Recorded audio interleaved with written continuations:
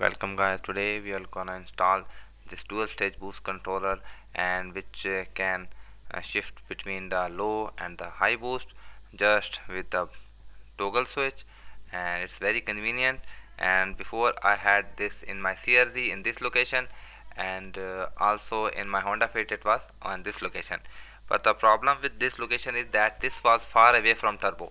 And other problem I will discuss that there was when car was on boost, there was a very hissing sound inside the car. Okay, so that's why I thought to shift it in the engine bay. Okay, right now I am in the middle of shifting my dual stage boost controller to the engine bay, because this device is not rust proof, so I installed it on the inside. And these are the settings for the low boost, high boost, the clicking sound. But the problem is, if I give it the vacuum source, this one, which was this one, vacuum source through the intake manifold, it acts like an air leak because air is being sucked from here. Okay, if I give it vacuum from the directly from the turbo, then what it does is it creates a very irritating loud sound. Okay, the air leaking sound, so it was annoying inside the cabin. So I have decided to shift it to here. Okay, here, and once it is here I will cover it up, so that way it will be waterproof and there will be no annoying sound, hissing sound, and no intake, air leaks, etc. And secondly, these controller, they should be as much close to your wastegate, so that will be most responsive. And if you are wondering how I fitted it, this is the plastic piece which goes here, and I have removed that plastic piece now, and look at that, I made 3 small holes here. This bracket comes along with it, and I pass the 3 nuts through here and pass that here and tighten the bolts from there. Okay, so to mount it, first I install the bracket, then I turn the bracket slightly, this one, so that I can tighten these 4 screws, because if this had to be in this direction, then underneath screw tightening should be very difficult. Final position, it has been fitted. Now I will join a switch power source toward it, and then we will apply the vacuum source toward it. Okay, the controller is fitted, and here is the vacuum setting. This is the boost from the turbo going into that T. Okay, that T, the inside car is to my boost gauge, and the other one is coming into this. Okay, this comes with this boost controller. So what is it? It contains a spring and a ball inside. Okay, for the quick spool. But what these call is that due to the quick spool, the boost will spike slightly. For example, if this is set to 7 psi, the boost will spike to 9 psi and then stabilize at 7 psi. So sometime the people which are using the factory ECUs, the ECU will go into the boost cut. So that's why you can remove that spring and this ball, and that overboost won't happen. And this phenomenon is clearly seen by the data logs. First the boost jumps to 9 psi and then stabilizes to 7.6 psi or something. So that spike can be seen here. So what it does is, when the boost is coming through here, instead of this is going to the internal wastegate. So instead of going into internal wastegate, it leaks from here. Okay, the more it leaks, boost is not going to this, and this will not open, so the most boost will build.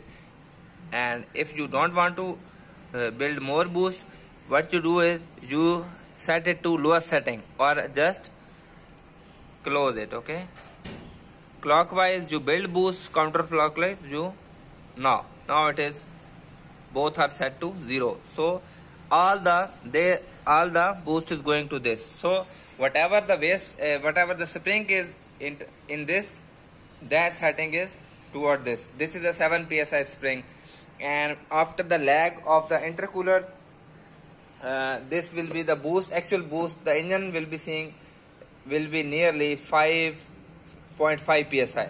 So 5 to 6 psi. This will be seeing. This will be fully opening wastegate at 7 psi. So you see the vacuum source matters a lot.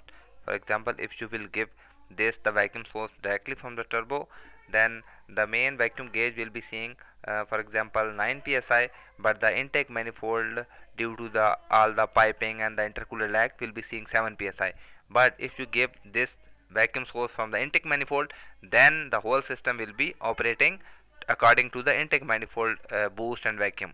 So all your gauge and your computer will be seeing the same boost.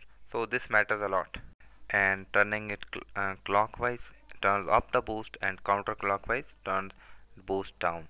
So but usually the rule of thumb is 2 clicks is half a pound boost or 1 psi. So we will be experimenting, and I will document how much each click ups the boost. When I want to shift into the high boost, here is the button. Okay, I will just push it up, the car will shift into the high boost. Here is my boost gauge along with the wide band, and these are the other gauges. So this is my another very important thing is that this is not waterproof or rust proof. So some people install it in the engine bay and then cover it with some plastic covering like these. Okay, but that way this needs air to bleed. Okay, the boost bleed the boost. So if you air tight it, then this will not work. Okay, so you need to put it somewhere where it is away from the water and cover it with somewhere, but don't air tight it. Okay,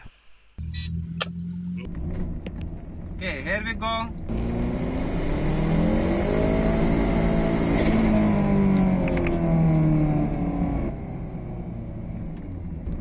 Okay, too much traffic, cannot take the third gear pole because too much motorcycle are here. Okay, so that was the second gear, and maximum the car was going in 8 psi.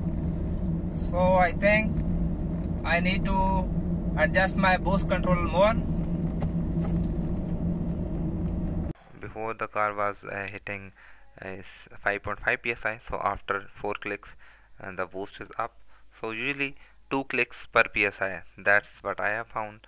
And another thing is that, for example, if you turn the low boost 8 clicks, then you start the high boost from 8 plus. Okay, you give high boost 12 clicks, 13 clicks. If not, then the high boost won't be giving more boost than the low click. Okay, so the boost control has a solenoid. It either operates through the low boost or the high boost. So the high boost clicks should be more than the low boost settings. Okay, that's why when you toggle up the switch, then the boost will be more, otherwise it won't. And yesterday I went for the tuning, and each time I had to lift this whole shield. Okay, to approach for the wastegate. Okay, this whole shield. So what I did today with the cutter plate, I just made a small nick here and small nick on the high boost. So you can see now. So now I can easily change both by then, and then cover it up. Okay, so that will be protected since they are near turbo. So if you are adjusting them when the turbo is hot, and kindly wear some gloves. Okay, don't burn your hands like I did. Okay, but don't worry, this is not the usually we adjust a boost. This is just one time setting, and then just forget it. So it's not like you will adjust a boost daily. You will set low and high boost, and just you can control the boost from the toggle switch inside the cabin. But since I was tuning, so I was experimenting with it, so I had to adjust it a lot and see which settings works which way. Keep a very important factor in mind when adjusting the boost, in which gear you are taking your readings. Okay, because in first and second gear the turbo may not fully spool, and you think that the spring is doing 6 psi, but actually this spring and wastegate can achieve up to 12 psi in third or fourth gear.